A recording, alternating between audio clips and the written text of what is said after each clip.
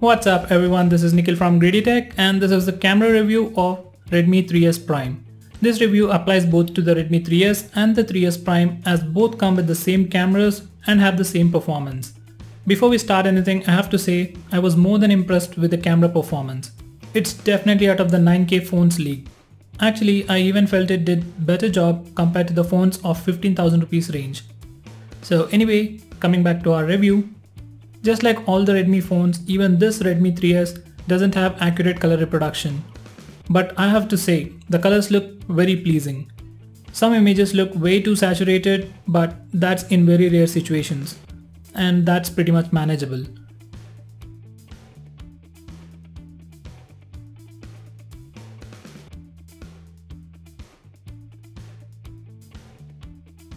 Sharpness is one of the other best things about this camera. It definitely doesn't over sharpen the images just like other Mi phones did in the beginning.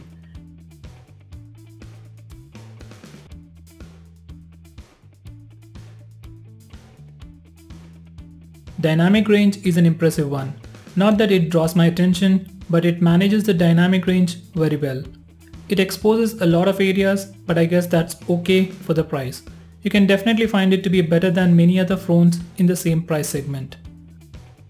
Coming to focusing speeds and capturing speeds, it has huge problem with focusing macro shots.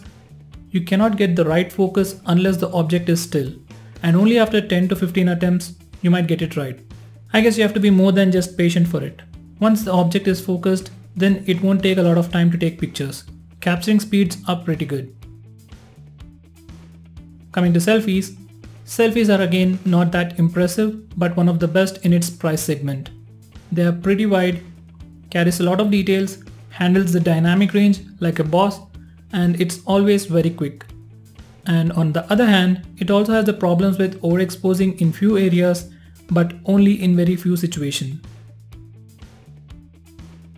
In low light conditions, you can't expect the best performance in this price segment, but it definitely stands up to your expectations. I was really surprised with the color management. Other phones would turn orange under street light, but Redmi maintained almost white color tones, which also resulted in fading out other colors. But it's really awesome to have white tones in low light. You definitely need steady hands to take good pictures, but once you take a good picture, the results are worth the patience. Even selfies turned out to be better than expected.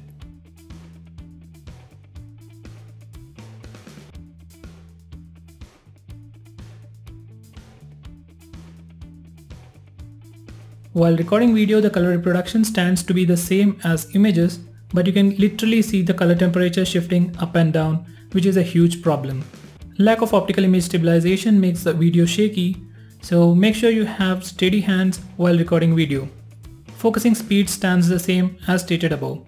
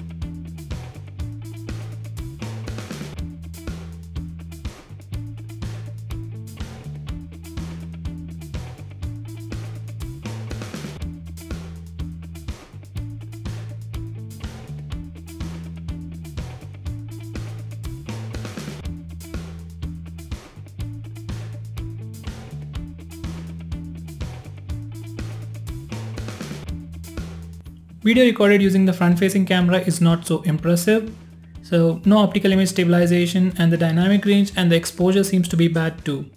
Color reproduction is good in few situations, but you definitely don't want to record in direct sunlight. Finally, this is one of the best cameras for the price, and even more than the price. I would definitely suggest you to buy this phone specifically for the camera in this price range. By the way, I know it's too much to ask for optical image stabilization. I'm not asking for it, I'm just saying it doesn't have it. So that's pretty much it guys. This is the review of Redmi 3S and the 3S Prime. I hope you found this video to be helpful, and if you like this video, hit that like button and stay tuned to us by subscribing to our channel. I'll catch up with you in my next video. Until then, have a nice day.